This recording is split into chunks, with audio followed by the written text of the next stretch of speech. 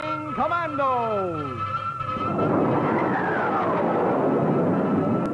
Top high above a large city stands the headquarters of a man devoted to the cause of freedom and justice. A war hero who has never stopped fighting against his country's enemies. A private citizen who is dedicating his life to the struggle against evil men everywhere. Chet Jackson. Detector dial 0. Expose a radioactive element.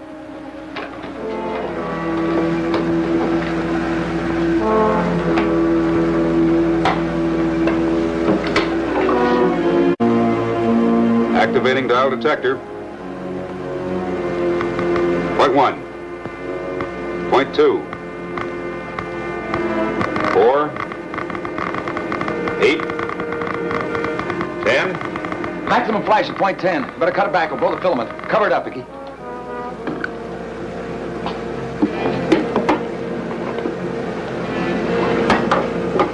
Well, that works even better than we hoped. Okay, it works. So does a pogo stick. Where do we go with it? First to the government, then to a couple of million amateur scientists. This is a scintillometer, a pocket Geiger counter. Yeah, with one of those in his pack, every hiker and fisherman can be a uranium prospector. Secret Squadron Headquarters, SQ-1 speaking. Hello, Jet Jackson. This is SQ-822, Gladys Murphy, in Landsberg, Maryland. I've had an awful scare. Really? What happened, SQ-822? We can't have people running around scaring Secret Squadron members. It wasn't people. It was a giant. A giant? He was right in my backyard. Though I'm sure he doesn't belong there. Hello, Jet Jackson. This is Gladys's mother. We've been trying to tell her that she's been imagining things. I hope you can persuade her that there's nothing to this giant foolishness. No, SQ-1, there is. I saw him. Tell you what, Gladys. Ikky and I are flying down to Washington on squadron business. Landsberg is just over the Maryland border, isn't it? Yes, it's just a few minutes. Could you possibly come out to 163 Brook Street? We'll try to steal the time. Because if there is a giant around there, I want to see him too. Goodbye, Gladys. Bye. Are you kidding? Haven't we got enough to do in Washington? People can be just as frightened about things that aren't real as they can about things that are. Fact is, if we'd check most things that scare us, we'd find they aren't real at all. Now, if we can prove that to one squadron member, we've done a good day's work. Oh, yeah, sure. There couldn't be anything real about a giant. Of course not. Fire up the silver dart. Right. Yeah, but if there is, we could sure use one around here sometime. We'll sign him up for the squadron. Ikky. Yeah, I know. Fire up the silver dart.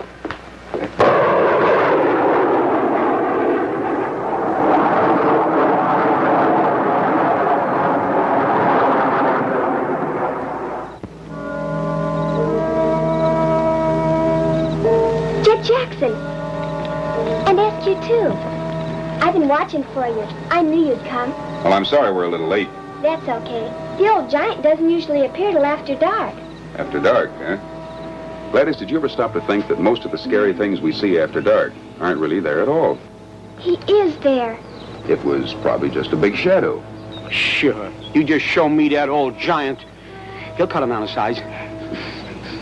Say, don't you smell something good out here, like candy or something? Why, yes. That must be the fudge I made for the Sunday school sale. It's cool on the side porch.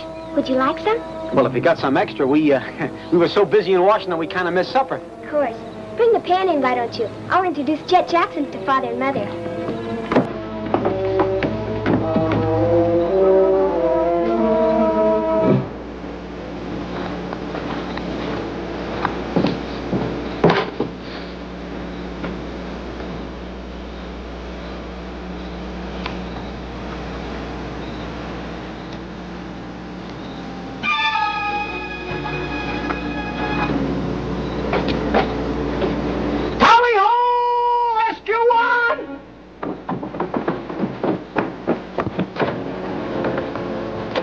Giant!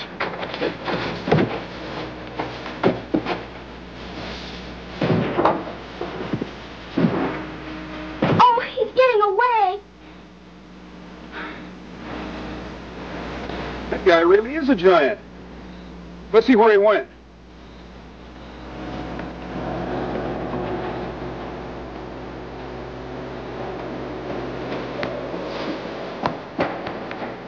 he goes.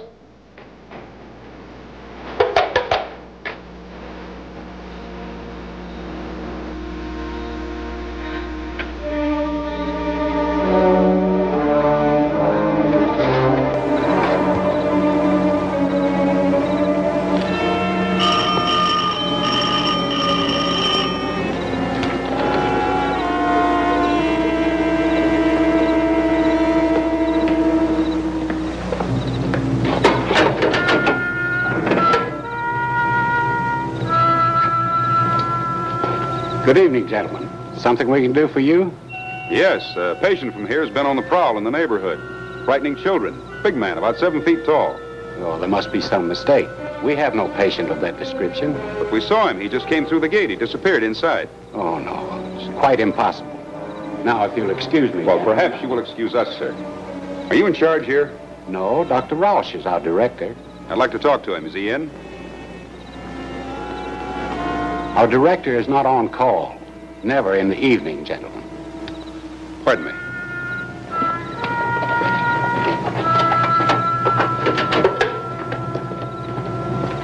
And we traced the big prowler here, Dr. Roush. But your associates seem to want to dodge responsibility. Guess you don't believe in giants. The trouble with him, Doc, is he never got roughed up by one. Gentlemen, Dr. Bowers is only trying to protect a trusted member of our sanitarium staff. Bring him in, Doctor. Lucha. But, Doctor... Bring him in. The individual you're about to meet, sir, is quite human, despite his enormous size and his childlike brain. Because of his extraordinary strength, he is also useful with violent patients. I'll bet he is.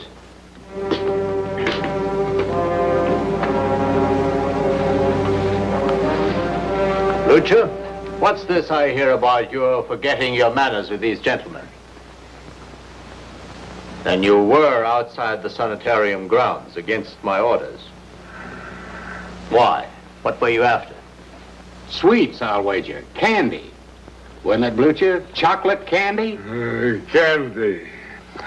He'd gorge himself on candy if we'd allow it, but we don't. Not one single piece. What's wrong about a piece of candy once in a while? It is wrong for Blucher because I forbid it. He's gross enough as he is. Blucher, give me your gate key. Give me your key.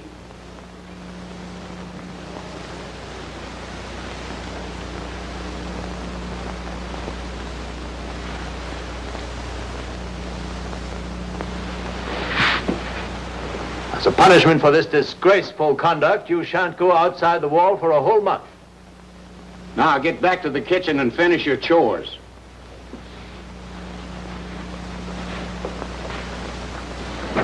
Now, gentlemen, if you'll accept our apology, I can assure you that Blucher has learned his lesson. Now, I'll see you to the gate.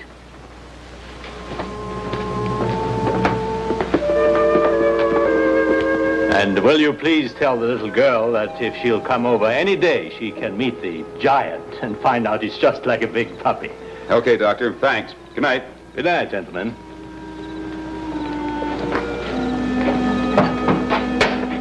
How do you like that? A rest home for giants. I thought I'd seen everything. Not everything, Ikky. I have a hunch there's something cooking around here besides chocolate fudge. Hey, look. Those giant jokers are probably mining uranium. Well, that fly certainly indicates radioactive substance around here, and in major quantities.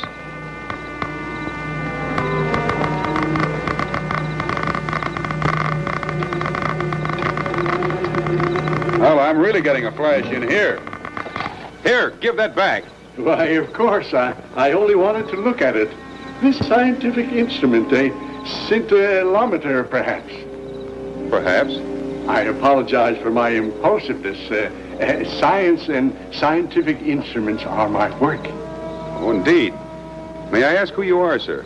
I don't know. I try so hard sometimes to remember. They call me Professor. Oh, then you're a patient here at the sanitarium. Oh, yes. Dr. Rouse helps me wonderfully, especially when I'm at my work. Well, do you still continue your scientific work, sir? Oh, yes, indeed. That's the prescribed formula. It's curing me. I know it is, but it's It's a long process. And it gets lonely sometimes when I'm the only patient. The only patient? You mean there are no other patients here at the sanitarium? Professor, what are you doing outside your room? Just taking a little stroll, talking to these gentlemen. Talking? About what? I don't remember. What was it, sir? We were talking about Blucher there, how he takes care of all the patients, and how you forbid him to have chocolate candy. Yes, of course, Blucher. But it's your bedtime, Professor. Take him to his room, please, Blucher. And now, gentlemen, I hope you won't mind going about your business and let my staff and my patients get some rest. Not at all, Doctor. Good night, Doc. Who are those men? I don't know, but I think I've seen that tall one's face or his picture before. I don't like it, Bowers. This is the first time that strangers have penetrated our privacy. Well, fortunately, we'll be through with the whole operation by tomorrow night, if the professor's calculations are correct. We have exactly 24 hours to run final checks. Come to the bomb room.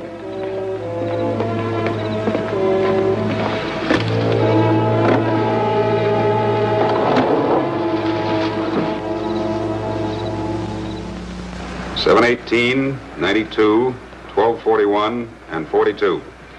Well, that does it. What are you doing? No, I'm checking the fingerprints on that solitary patient at the sanitarium last night. I can't get him out of my mind. I've got to know who he is. Well, how are you going to do that? He didn't give you his fingerprints. Oh, yes, he did. When he handed this Geiger counter back to me, thumb, first two fingers on the chrome surface. I had Tut make a blow-up of them. From those numbers, Washington can tell us in 5 minutes who he is, if they have his prints. Well, if he's a scientist, they'll have his prints. I'll query the FBI. Here's your answer from Washington. Just came over the teletype. Subject fingerprints, those of Professor Edward H. Jenner, noted nuclear physicist. Say, we have a file on him. Mm-hmm. Sure. Here it is. Pulled it out of the file and we got the teletype. I know most of what's in it. He worked on the H-bomb project until about 3 years ago. Then he collapsed on the job from strain and overwork. Professor Jenner was last reported in Landsberg, Maryland, committed by his only living relative to a private sanitarium. And our little private eye showed enough radioactive material on the premises to blanket Washington.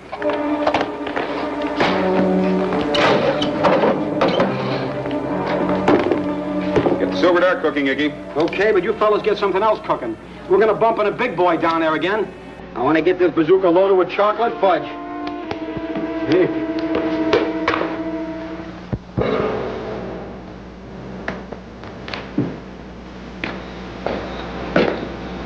Blucher, we can't get by him. Let's go.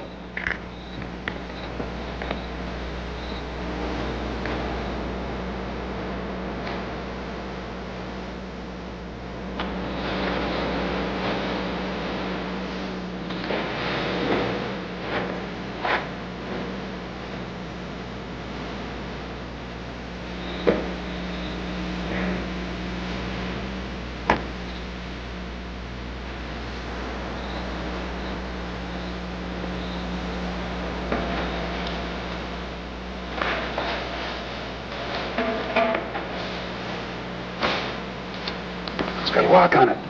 What about our electronic key? Good idea.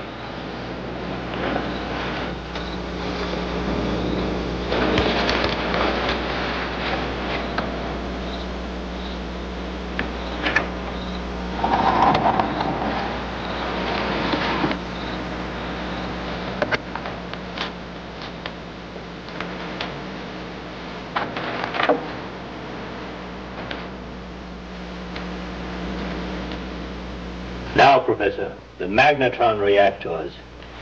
The gamma gauge shows maximum intensity at factor 5. Check. Tut. Yeah. That installation they're working on, it's an atomic pile. It could be explosive. Explosive? Let's get out of here. Hold still, Ikky.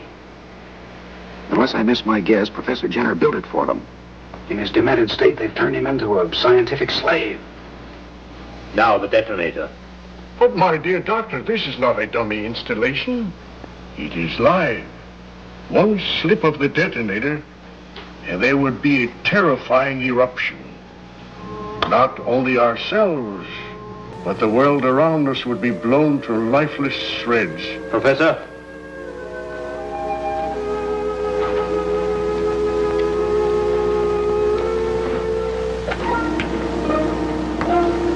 Activating detonator tubes.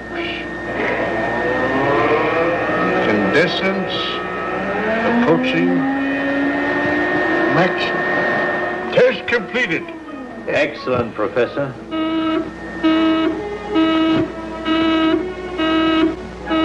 Just in time. It seems that we have visitors.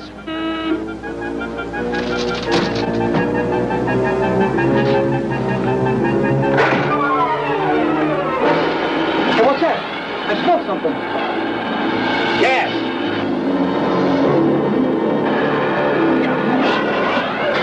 Bowers, get Blucher.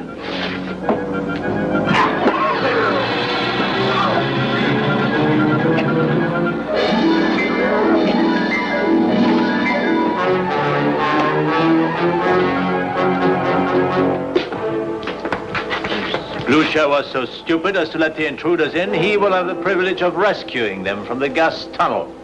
Bowers, switch the tunnel blowers on to drive the gas out.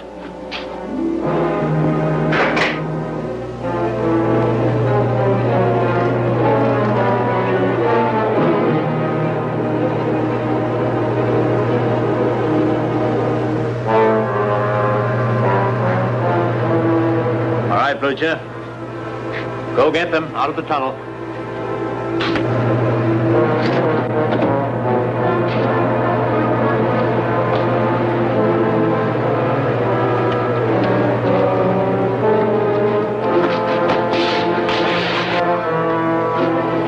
Put him down.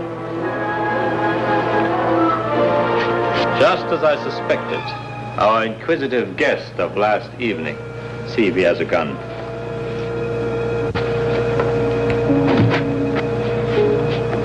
Give me his identification papers before he comes to. This man is Jet Jackson. What? And these must be his celebrated assistants. Put them down. Tie them up quickly.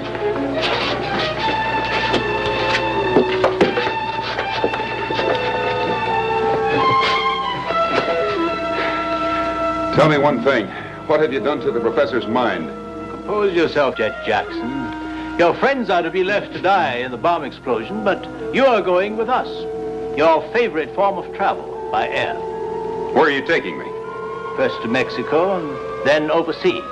You have so many valuable secrets in your head, you'll be invaluable to our high command. I'll not tell your high command a thing. Oh, yes, you will. Everything you know, just as the professor has done. You see, he had a mental breakdown, just as you will have after a few months of our treatment. Set the detonator, Bowers. Detonator set, trigger time, 1 hour. Timing device will trip the trigger in 1 hour exactly. By that time, you and Dr. Bowers and I will be airborne many miles away. Dr. Ross, my dear friend, I don't understand. This is gravely dangerous. You don't have to understand. Tie him up, Blucher. Help him, please. I don't understand. What have I done? You must help me. Blucher, take this man upstairs.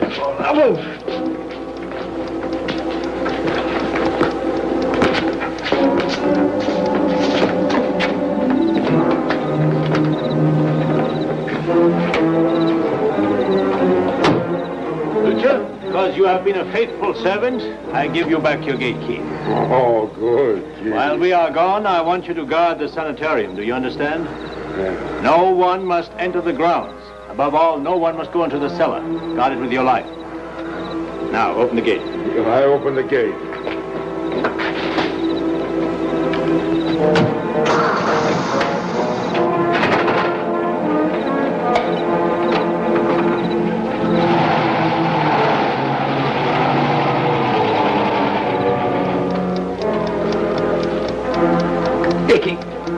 Ikky, get loose somehow.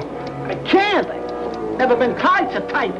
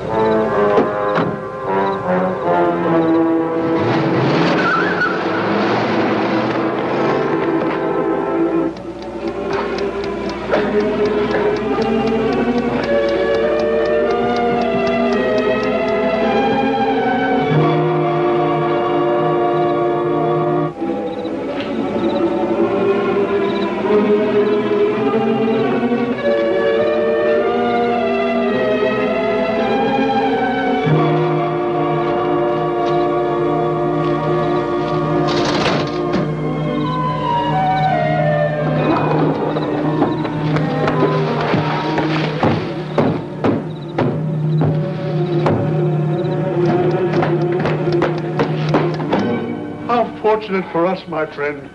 You were just in time. Boy, that was a close one.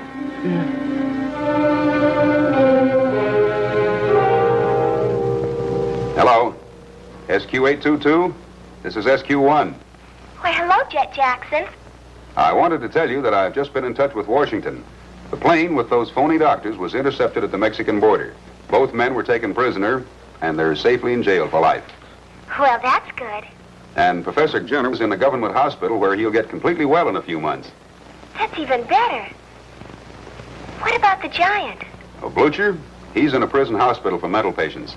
And finally, Gladys, I'm proud to tell you that your contribution will qualify you for the Secret Squadron Medal of Merit. Oh, thank you, Jet Jackson.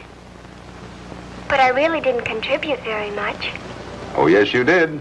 The key that unlocked the whole crime was your chocolate candy. It brought the giant right out into the open where we could spot him. Good goodness, he really wasn't a giant. I realize that now. No, of course he wasn't.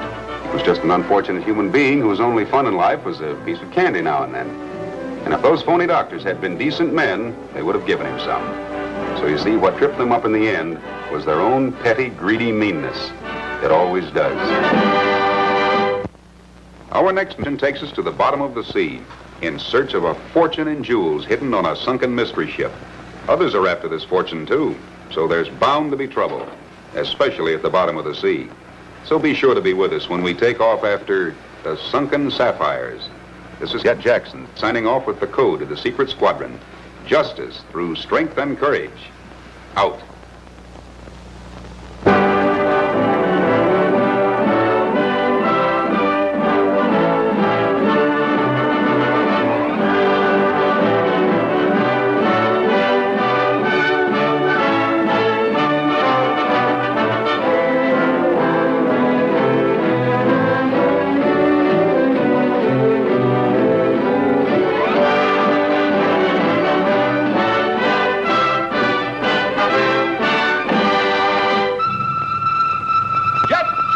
The Flying Commando!